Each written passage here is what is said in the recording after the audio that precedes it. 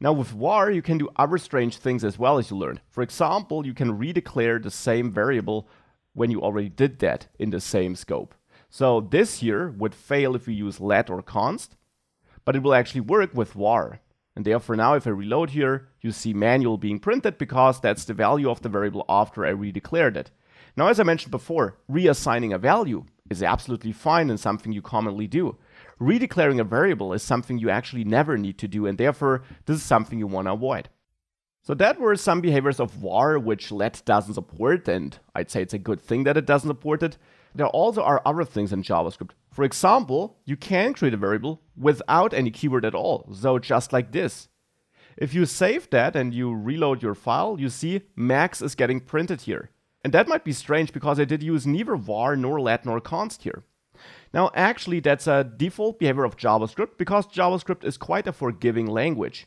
It sees that you missed a keyword here, but in the end this can only be a variable declaration and therefore it invisibly adds var.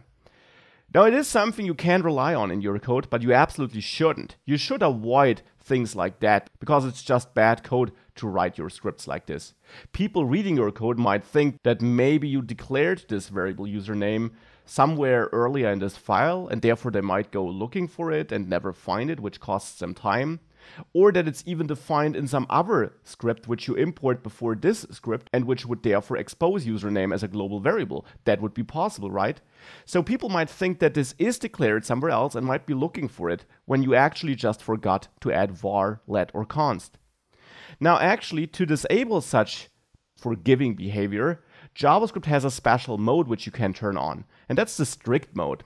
It was introduced with ES5, and even though modern JavaScript syntax, as you're learning it in this course, already prohibits some of the things you can rule out with strict mode, it might still be worth turning it on. Though I'll leave that up to you. I typically don't turn it on in this course because I avoid these strange behaviors and we don't write such code. But if you want to be super safe, you can always turn it on in a file or actually also just inside of a function if you wish to, by adding a string at the beginning of that file or at the beginning of that function where you want to enable it. Now that's not a string being stored in some variable, but it's really just a string dumped into the script like this. And in there you put the two words use strict and then a semicolon after this. And you can also use single quotes here if you want to, doesn't matter. Might look strange, but browsers understand this, they pick this up. And they now know that you want to turn on strict mode for this script or for this function where you place this in. So only for this script, not for all scripts on your webpage, just for this script or for this function where it's placed in. And strict mode disables certain behaviors.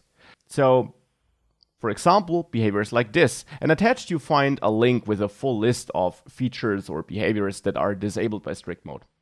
So with strict mode enabled, for example, if you now reload here, you get an error, username is not defined. Previously, that was not the case. Previously, that worked. Now you get an error, which is good because you don't want to allow that behavior here. So let's now add var or even better, let or const again here. Another feature which was disabled is that you could use reserved name and assign values to it. For example, if you used undefined, which is a reserved name because that's a special value in JavaScript, as a variable name, then without strict mode, if I comment this out, this will actually work. If I now reload, this works, we get no error. Now that already changes if we use let or const, and that's what I meant. The modern syntax already disables some of these behaviors, but if I use let or const here and I reload, we get an error that it has already been declared because it's built into JavaScript. And we also would get an error if we would use var, which we shouldn't, but if we would, and we turn on strict mode. If we do that, strict mode turned on, and we use var, and we try to assign a value to undefined. Now if we reload here, we also get an error here. A different error message, but still we get one. So that is strict mode.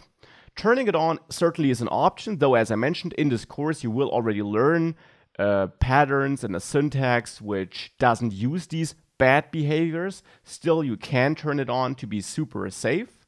Modern JavaScript with let and const also already prohibits and avoids certain of these behaviors, like this thing with undefined you just saw. And if you want to use strict mode attached, as I mentioned, you find a full list of features which are now disabled thanks to strict mode. And therefore with strict mode, But most importantly, with let and const and all the other modern JavaScript syntax you're learning in this course, JavaScript really is a great language where you can write good code. Just be aware that in the past, and of course still in the present, if you don't use const and let, if you don't follow these patterns, it is possible to write pretty messy JavaScript code. It's a forgiving language, and whilst forgiving always sounds great, in programming it typically isn't. Now, JavaScript, ECMAScript, advances in a direction where more and more features are introduced, like let and const, that allow you to write cleaner code, and therefore you should use that. But it is important to be aware of the past and these other parts of JavaScript, which are also part of the language, if you really want to be a JavaScript developer.